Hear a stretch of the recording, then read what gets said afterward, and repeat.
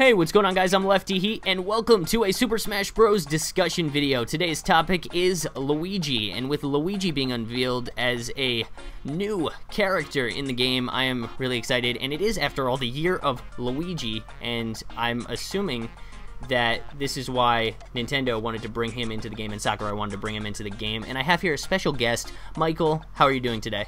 Hey, I'm doing good. How are you? Pretty good. His channel is Captain Von Swagganaut, and yeah, it's great for you to be here today talking about Luigi. And like I said, it's about time. What are your thoughts on the character Luigi so far? Are you happy he is not a hidden character? Well, like, obviously it wouldn't be a surprise that he is, like, in the game. I mean, like, honestly, the best comparison I've seen is on one of IGN's posts where someone commented, "Wow, this is like Sony announcing, in our new Gran Turismo, there will be cars!" That's the best comparison.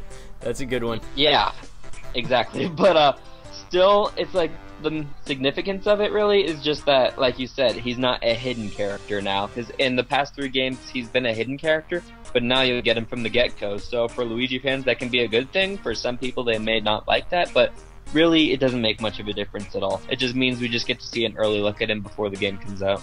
Yeah, we'll have to really kind of wait and see what's going on. And now Luigi, as you can see here in the screenshots, everything looks great. The moveset, his moveset looks pretty much the same, and his appearance from Brawl to now this new game is a little bit different. Which appearance did you say, or would you say you like better, the Brawl or the new modernized or modern appearance? I like Brawl for the improvements it made from the previous games where it looked like much more like a next generation game, yeah, even though it wasn't in HD. But I do like how it is in this newer game, much better for the new Smash Bros. Just because the colors are much more vibrant, and in Brawl it made sense with Subspace, and that was a very dark and eerie story.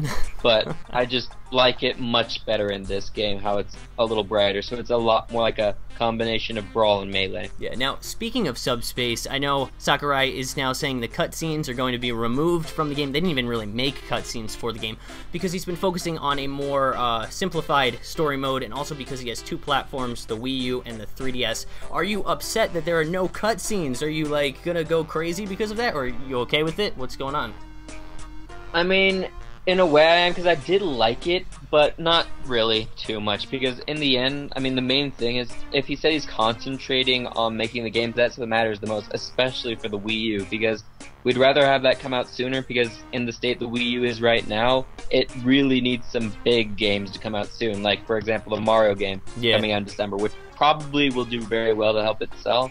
But right now, the Wii U is in desperate need for some big games, and the new Smash Bros. Game will definitely be one of them. So it'd be better that it comes out now than come out in like 3 years where it gets delayed a ton because they have to make a story for it, and by then the Wii U's dead. Yeah, it wouldn't matter really much for the 3DS because that'll be fine, but for the Wii U, it makes a difference, really. Exactly. And now, I guess we'll kind of like end this discussion pretty much with leave your comments down below about Luigi. Are you looking forward to playing as Luigi, and just your thoughts?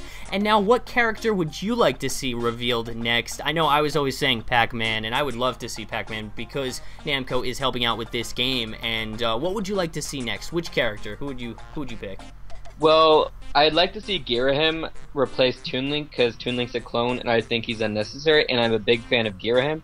But for another character other than that, I would like to see Bowser Jr., because he could use his down special to turn into Shadow Mario, and that would be good because he would be a lot like Zelda and Sheik, and there needs to be another character like that where they can transform mid-game and get a new moveset. And really, Samus doesn't count because she needs to use the Smash Ball, yet she can't instantaneously do it through her moves. So it'd be good just to add another character like that to the diversity of the game, and Bowser Jr. fits that category perfectly. That is true. And you were also saying you wanted the girl from Bayonetta? Yes, for a third-party character, I would love to see the girl from Bayonetta come in. A lot of people are talking about how they want Sonic and Snake to return, and I like them, but if they weren't in, I wouldn't be so sad, because then that would mean we would get new third-party. Yeah, but I'm pretty sure Sonic is going to be in there, but we'll have to see. Actually, right now, most people are saying he won't be in it. Really? Yeah. See, I guess it's a personal thing. I would love Sonic. Well, yeah, to be I would love him to be in it, but I mean, like I said, I wouldn't mind either, because that means we'd get new characters to try out now. Like, for example, if Sonic and Snake don't get in, then maybe we'd get Mega Man, Pac-Man, and the girl from Bayonetta. And I think the girl from Bayonetta would be good because, I mean, with the new Bayonetta game coming out for the Wii U, it'll help it sell a lot because the Smash Bros. Games are really good at getting a lot of games' attention and much more sales. I mean, for example, Icarus and Fire Emblem, it would really help Platinum Games if they got the Bayonetta character into the game. And Sonic, with how he's been going lately, and how Brawl helped him a lot with that, even though some people might not want to admit to that, he really doesn't need that much help. Snake, he doesn't really either. He got a lot of Nintendo fans to go buy a PS3 just for his game, and he doesn't really need any more help. And I don't think we should have Sora join unless we're getting Kingdom Hearts 3, because I don't think he'll deserve any else unless we're getting Wii U. I love Kingdom Hearts. So I love it too, but I'm just saying, I think we should boycott that till we get that on the Wii U too. It just doesn't. That is a very good reason actually. They better not put Sora unless they have a Kingdom Hearts ready to go on the Wii U. That's great. But so let me know down in the comments below your thoughts. Be sure to check out Michael's channel, subscribe to both of our channels, and thank you guys so much for watching, and we'll see you next time. Thanks for being here, Michael, and looking forward to Luigi, and who is next we will find out. But until next time, this is LeftyHeat signing out. Video game heat.